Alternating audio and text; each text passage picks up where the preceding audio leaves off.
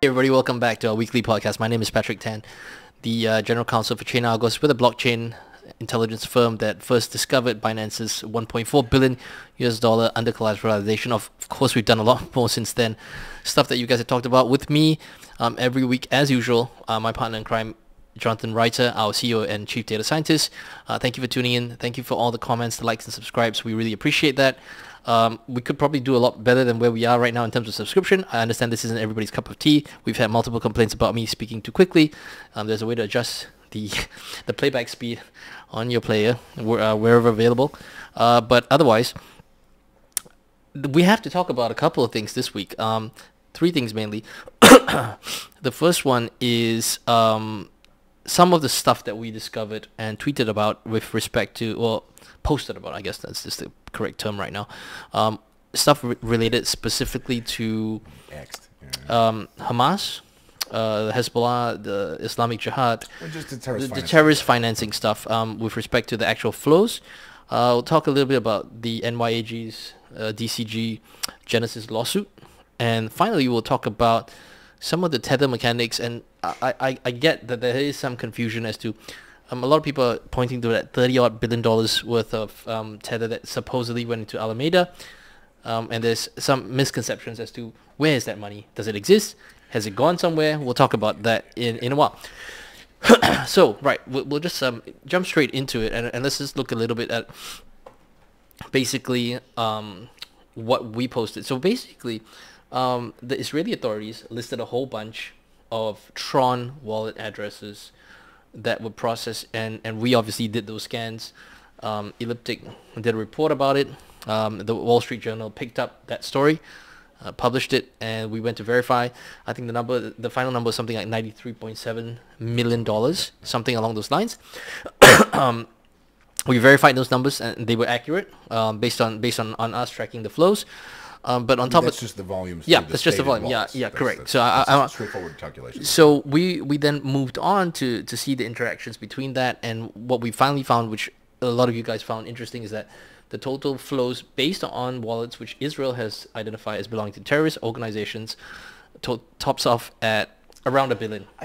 I'm not sure that they actually say belonging to. Yes, correct. Affiliated with, correct. Yeah, okay. So this is going to become important in a moment. Yes, correct. So all I want to point out is that that's all we did. We said these are the wallets which Israel has identified as being associated, affiliated, or identified as belonging to. Yeah. It could be any one of those things. So they're not clear. Just to be clear, they're not clear. I mean, so when, I guess, okay, we can skip ahead and then come back to clean that one up. I mean, what happens here is if you have some sanctioned bad actor and they use a money transmitter service, colloquially like a Western Union kind of thing, that Western Union going to get shut down too, right? It doesn't mean that they're part of the same organization, but when they block you, they often block.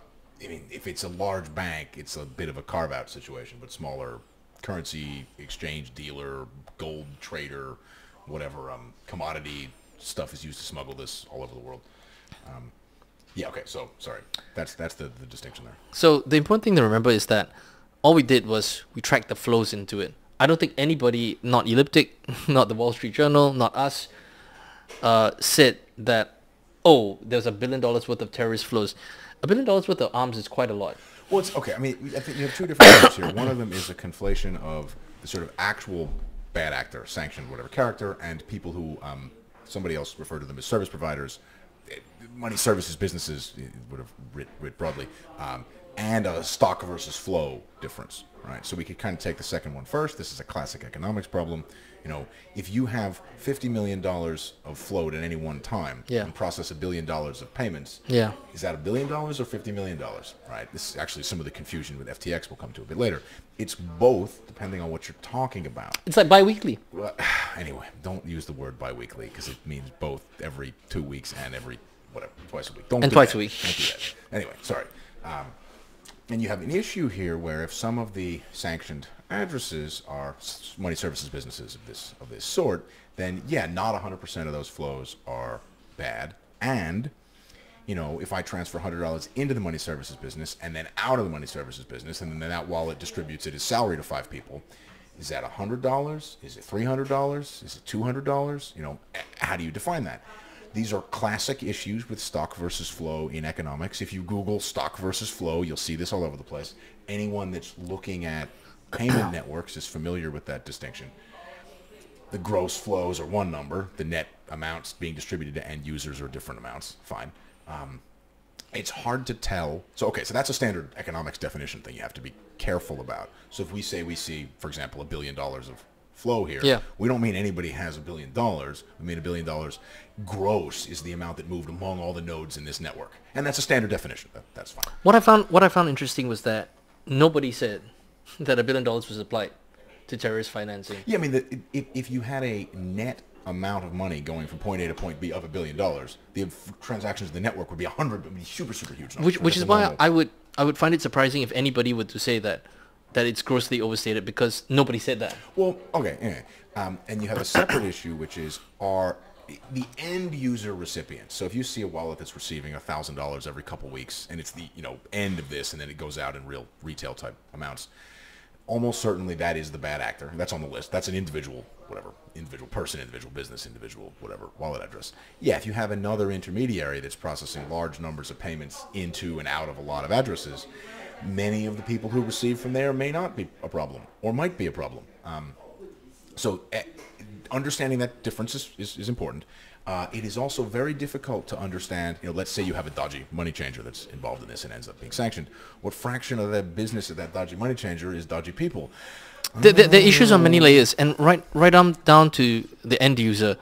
Now, terrorism financing, if the money is used to pay for, a good example is 9/11, right? They were paid for flying lessons. You could say that that's linked to the final act. Okay, yeah. But if they pay for food and lodging, does that count? Oh, actually, that's interesting. So if you think of a large operation that, people know about, this has happened before in the world, clearly, and think about all the payments required for everybody's rent and travel and school and the rest of it, what you're now seeing when you look at these networks is all those payments historically for a long period of time. Feeding the guy for a year cost $100,000. Is that part of this or not? That's a political question. Yeah, it's a different sort of question how that works. But you're going to see numbers that probably do seem bigger than expected because the end thing cost $200 to do or $1,000 to do or whatever. But the support infrastructure is also visible here. Yeah. And the people that they wash the money through or facilitate payment transfers, whatever, that you're going to probably see numbers that are much bigger than expected, but also because the definition is not the same as it used to be. Which is why I think, right, that when it comes to estimating how much of this money is actually used in terrorism financing, overestimating is not necessarily better or worse than underestimating. So just hear me out here. If we overestimate, think about it this way, because the issue that I think everybody's trying to draw attention to is the fact that, look, USDT seems to figure very large in these flows. And if that's the so-called ill that we're trying to cure for, then think about it this way. If you needed to, say, fund the guys, make sure that they have clothes, food, lodging, all the logistics. Payroll for the organization. Correct, right? payroll for the organization. Then you want to calculate those, you want to include those bits, because that operation would not have been possible, because if the tether wasn't available, then they would have had to use cash, which is more tricky. It's not a crazy way of doing stuff. Now, if you have a service provider, an intermediary, payment, whatever business, how do you figure out what fraction of their customers are dodgy? 20 years from now, there will be academic forensic studies of some wallet address associated with some money changers that ended up in prison, and people will, this one was 40%, this one was 9%, this one was 97%. There has been work like this sort of before, when the S&L crisis in the U.S., late 80s, early 90s, there was research done later figuring out what fractions of mortgages at individual savings and loans, banks, thrifts, whatever, were associated with, insider adjacent, dodgy project, basically money stolen. There was a lot of bad stuff going on in commercial real estate in the U.S., late 80s, early 90s. It takes a long time to estimate those numbers, assuming that 1% is bad. Probably not reasonable. Assuming 99% is a problem, it's also not reasonable. Yeah. But again, this is a well-known problem in the world, and these are challenging things to talk about. You would imagine the further off-piste and how people, there's different levels of sanctioned actors, right? And some of these guys are pretty close to the highest level of sanctioning that you experience. Yeah. You would think that their service providers are not also just dealing with random people making remittances to cover expenses on holiday, because those things don't really touch each other a lot. Whereas similarly, if you think of marijuana businesses in the U.S. 10, 15 years ago, when stuff was somewhat legal but banking was difficult, the money services businesses that helped those guys, whether legal or not, whatever, were probably not the same kinds of money services businesses that would deal with, state-level terrorist act or weapons of mass destruction program type things. Maybe some of them are. We're not experts in that. But, it's not just some random Western Union that's getting caught up in this most of the time, you would think. So one of the things I just wanted to point out is that, to me at least, and to the work that we do, and a bunch of other companies do as well, TRM Labs, Elliptic, just a couple that I can think of off the top of my head, to say that, the flows are really not that big. That seems to me to miss the point. The point of the matter is that, for better or worse, what appears to be a more convenient vehicle, just simply by dint of the way it's being used, has been made available to them. Yeah. So whether or not 1 billion had flowed through, which is the case, 1 billion worth volume transactions was 1 billion. That's the velocity. Well, also remember, when you're talking about flow amounts, so volume amounts, you're correct. Measuring that against total on-chain volumes, which are huge numbers. Yeah. So these are small fractions of the overall totals. People get confused if they think there's only 10 billion of some stablecoin outstanding and 1 billion were used for this. Yeah, correct. That's it. Yeah. You're not looking at the same numbers. But if you think about that, think also in terms of the fact that to understand it in maybe layman's terms, would it be fair to say that that's like $1 billion worth of economic activity? The way some crypto people define economic activity, interbank payments are excluded from GDP because correct. It doesn't make any sense to just send money back and forth and count that as GDP. So it's not even that. These tend to be the largest of numbers for an economy. Yeah. The daily amount of interbank transfers may exceed annual GDP, and it's not that anything's being done wrong. It's that you're comparing numbers that are just not the same. And the other thing I think, which is to me is a disingenuous argument that appears to be being made by out there, is to say that you know what, in the grand scheme of things, the amount of terrorist financing that this has facilitated is very small compared to all of the other means. However, if 90% of the use case for this particular vehicle appears to be this, it's a bit unfair. Yeah, correct. And back to the other point, right? To say it's zero, it's wrong. To say it's 99% is wrong as well. Again, a lot of what we're saying sort of are well-known things in macroeconomics, whatever study of economies in general. Also, we know that the less KYC type stuff a business does, in many of these cases the answer is zero, the fraction of counterparties who are fraud or sanctioned or whatever, bad actors, is higher. This is very well studied, that increasing those requirements decreases the fraction of people using the system that are there. There are criminals who use every major bank, but it's not 40%. It's not 1%. It's small numbers. The total number of dollars may be huge, whatever. So you would expect, in the case of businesses that are doing very little or zero real KYC AML work, that you would see much higher fractions of people. Do not take what you see for a study of a commercial bank where $100 million in dodgy payments went through whatever Standard Chartered, and they do $1 trillion of payments a day. Don't take that tiny fraction and project that here, because these are definitely going to be higher numbers, and this is well studied forever. Do we have specific examples of exchange businesses that got disassembled and forensic research was done on them? No, we do not. Will someone maybe, and this is a good transition to the next topic, will someone do that with like the Genesis block wallets in Hong Kong at some point? Perhaps, and there will be academic work, and they'll be able to say, we think 40% of the customers were definitely bad, and another 10 to 15% might have been. We don't know yet.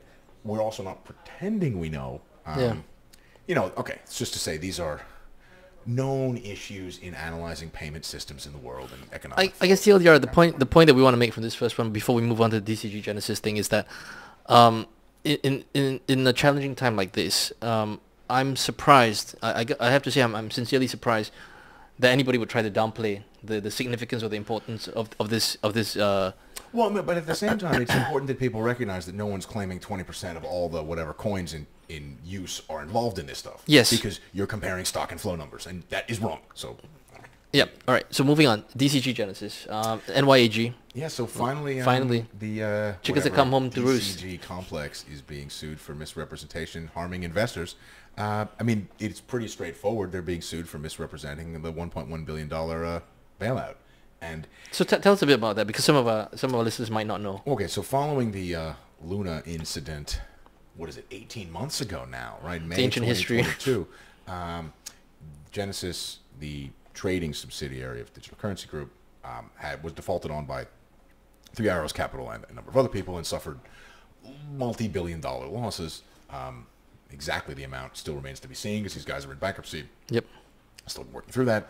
And at one point in June or early July 2022, Digital Currency Group CEO Barry Silbert announced that they were assuming the liabilities associated with those losses. So they presented that they were just going to eat the losses and they were going to make whole the subsidiary so business could keep going forward for a little over $1 billion.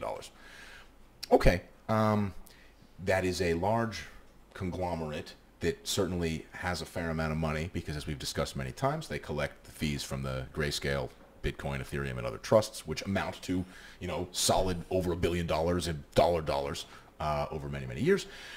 So it was at least not absurd to think that they might have the money. Yeah. Whether or not they did or didn't do, whatever. But this is not a startup nobody's ever heard of with 7 employees saying, "Oh, we lost $2 billion. We're good. My brother's just going to pay for it." Right? It wasn't. It was. This guy might have had the money, but with the business. There was reason to accept that was a plausible outcome. It emerged later that instead of actually giving them cash or anything that's immediately turnable into cash, he didn't even give them. Giving them actual dollars in a bank account is probably the best to cover losses, but you could give them Bitcoin, you could give them bonds, you could give them all kinds of stuff. They could have given them Grayscale, trust, whatever, shares, which they could sell in the market. They didn't do any of that. They gave them a promise to pay them the money back in 10 years. This emerged later in 2022. And then eventually the company that made that promise, the company that received the promise went bankrupt, and then there's been some fighting back and forth. The TLDR here is that soon after this subsidiary suffered large acknowledged losses, and the parent company said, "We made it good, we're fine, don't worry about it, we're going to move on from this." And then later it turned out that they hadn't actually made good at all. They just promised to make good in the future. That subsequently, people lost a whole bunch of money in Gemini Earn and all the lending programs that deposited money into Genesis. And the New York Attorney General is asserting that at least part of those losses are due to this misrepresentation. I'm not sure I agree that the misrepresentation has caused any losses here. These people's money was gone to begin with already. Yes. But he does appear to have, I'm not going to say lied about it, because it is plausible that they found a way to legally do this correctly. But certainly the impression that was given was that the problem was resolved, and the problem was not resolved. And Exhibit A for the problem being not resolved is the company went bankrupt. Genesis, after it was bailed out, then went bankrupt because of these losses. So it's going to be interesting. Again, I would say their best defense is probably the lying wasn't meaningful because their money was already gone. If you're a Gemini Earn depositor, that's an I interesting don't know what fraction of the money defense. went in after, right? But people weren't piling huge amounts of money in. I think I was bankrupt and lied about it for a year, but your money was gone already. So that is an important distinction, because I've seen in the past where the prosecutors get a little bit sloppy or they don't fully understand the issues, and then they don't frame the suit. Oh, I mean, I'm not suggesting they don't understand what's going on. I just think the only defense they've got is this didn't cause anybody to lose any money because we already lost. I mean, correct, and what that would result in is like a mistrial, and then you have to start again from zero. Not to say that they lose the second time, but it would waste a lot of time. I mean, look, he certainly provided a misleading picture of what was going on. Yeah, I get that, but he might have provided a misleading picture on something else that's unrelated. Oh, okay. In which case, no, I mean, like some of these slam dunk cases, and I like, how about OJ? Okay, so this podcast is not venturing into terrorist financing and O.J. Simpson. Let's just move on. So I'm just saying that with these slam dunk cases, sometimes there's a danger. I feel that if you don't. Oh, I'm not properly suggesting it's a slam dunk case. Correct. At all. In part because this is not somebody who went out, lied, then collected a whole bunch of money. This is like he lied about having already lost your money. Yeah, and which is a weird situation, right? And I don't. That's why I didn't fully understand why they chose to take that attack, because that's not what I would have done. But it's also pretty clear that he misrepresented. No. I'm not saying that. It's just that if you're gonna pick your fights, right? Why would you pick this one? This just doesn't make sense to me. It's a huge amount of money, right? And there's an awful lot of. I mean, no, I get that. I get that. I mean, from a from a trial lawyer's like strategy point of view, I just, it's just strange. It just strikes me as strange. Well, I mean, so from some work that we did, 6-8 months ago or so, the guy who runs Digital Currency Group definitely has a large number of dollars. Yeah? Yes. So probably to avoid actually having to go to trial, he's a wonderful person to negotiate with as a prosecutor, because he would probably be willing to accept some kind of responsibility, make some kind of payment to just make the possibility of having a real criminal thing go away. I mean, were I to guess what's happening here, the case is not intended to go to a jury. The case is intended to get the New York Attorney General to be able to say, we settled and we helped these however many 100,000 investors get their money back. Because, I mean, prosecutors in the United States are politicians. And literally true. They're elected in many cases. So, it's that's probably what's happening. In fact, doing something that helps a whole bunch of consumers in New York State as the Attorney General is a great way to get elected governor. Oh, yeah. This has happened many times. Yeah. So I would not be surprised at all. I'm not saying this is a bad thing either. This is the American political system, whatever. I would not be surprised if this was an attempt to get some kind of a high-profile settlement like that out of him that they could announce as a victory, protecting consumers. New York is safe for consumers to use crypto or whatever. Mission accomplished? You love making that joke. Anyway, I don't think any American politician's ever going to say that phrase again. So, well, okay, finally. And this ties up to the first point, which is there is quite a bit of confusion online because as the not the FTX trial, sorry, as the SBF trial continues to unfold, one of the questions that's been raised is they said they saw, I can't remember the number, it's like 32 billion or something like that, that was flowing, that flowed into Alameda, and a very simplistic question, which I saw on crypto Twitter, which is, where is the money? But okay. That's not...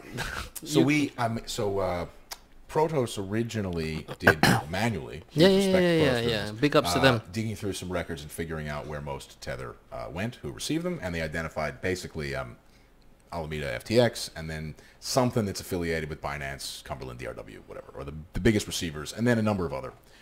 We, a bit later, were the first people to figure out that, forget slicing by counterparty, if you slice by chain, there's also a big split there, and it turns out that FTX, Alameda, whatever, received almost all of their Tether on Tron. Yep. And they received almost all the Tether on Tron. Yes. And then that Cumberland Binance, whatever thing that was identified by Protos, all that stuff was on Ethereum. Yes. So this cuts in two different ways. So it wasn't even that these different groups were receiving across multiple chains.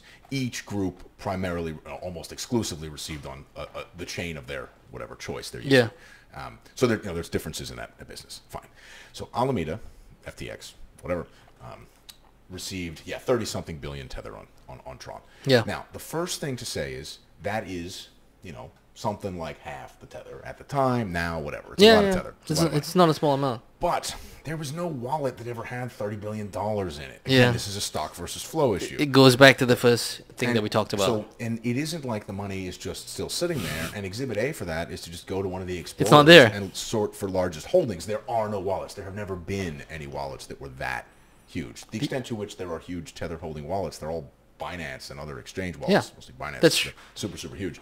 It was never there. They were always operating as some kind of a remittance broker, money transmitter service, whatever it is. So money would come in, and then they would send the money, whatever. Colloquially, the dollars came in, the Tether went out. Now, we do know in the trial, basically nothing's come up on this space because this isn't related. It's not relevant to taking the customer stuff and defrauding, whatever. But we can explain at least a little bit of why that big pile of money isn't there. So we know it's not, and it's not because somebody took it. Yeah, and it's not. Well, I mean, it went somewhere. It went somewhere, but it's not like that was their business. So Genesis Block was a subsidiary of that group of companies. Continues to have wonderful old interviews up on YouTube. So these guys were doing. They were an OTC desk. So you and this is described in detail in interviews of management of that company. You would essentially bring a bag full of cash to the office in Hong Kong. Yes. And then they would give you Tether or whatever, the crypto of your choice, to the wallet address of your choice. Yes. Presumably that money got into a bank somehow or somebody, whatever. That is not something we investigate.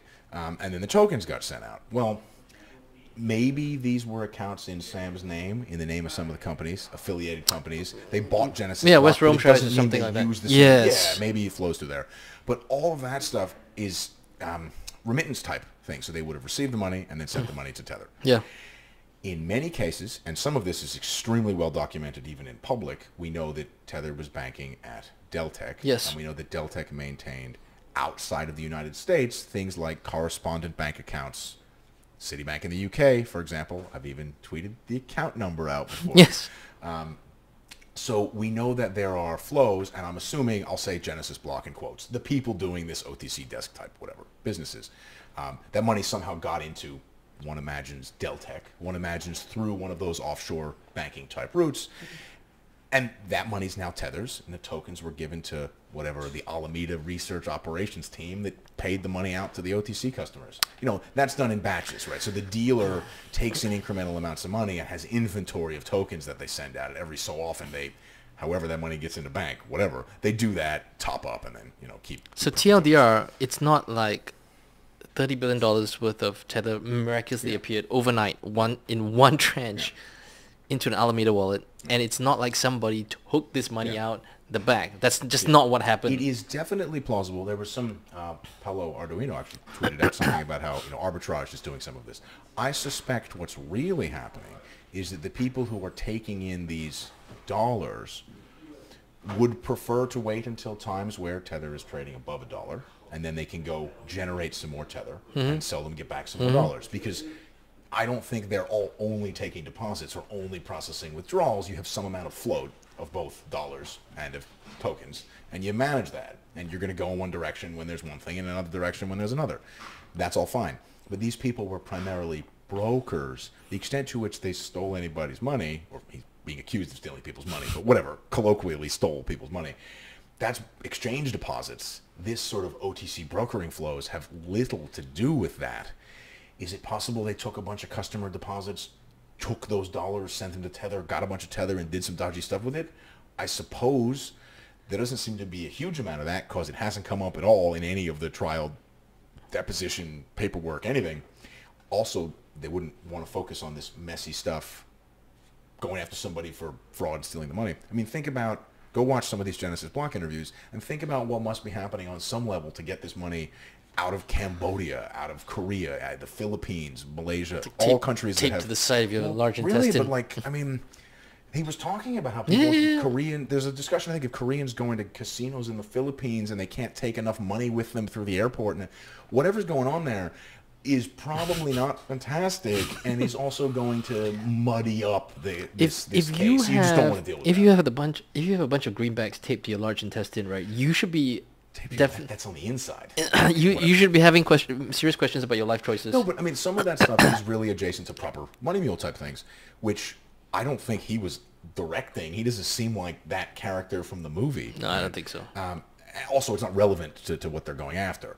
So I don't think that they've just siphoned a tremendous amount of this off on the side, and that's what I think Lord of the Rings is the movie I would think of. Okay, anyway, it doesn't really matter. So the sort of TLDR on that one is that, again, there's some stock versus flow confusion. And these guys were a broker in addition to being... So this is one of the things that sometimes when you look at the numbers, it doesn't really make sense. And if I have $1, right, I can generate an infinite number of transactions just by passing it back and forth. That doesn't mean that I have more than $1. So it's important to draw those distinctions and to understand this concept of stock and flow will help everybody to kind of understand the significance of these things. I think if you go back to terrorism financing, I think it's kind of irresponsible of anybody to say that it's not a big deal. It's a small amount. Okay, that's right. And there's also one other commonality between that stuff and this Alameda Genesis Block, whatever, cross-border guys trying to gamble things. How do I say this in a way that's not mean? No one cares about the fucking 5 basis points, right? Because the fee for doing this stuff, for getting the money across borders and the rest of it, is 10%, 20%. Yeah. So if there's some guy over in the corner arbitrage trading for an extra couple basis points, enjoy yourself. Yep. But that is not what these businesses are doing.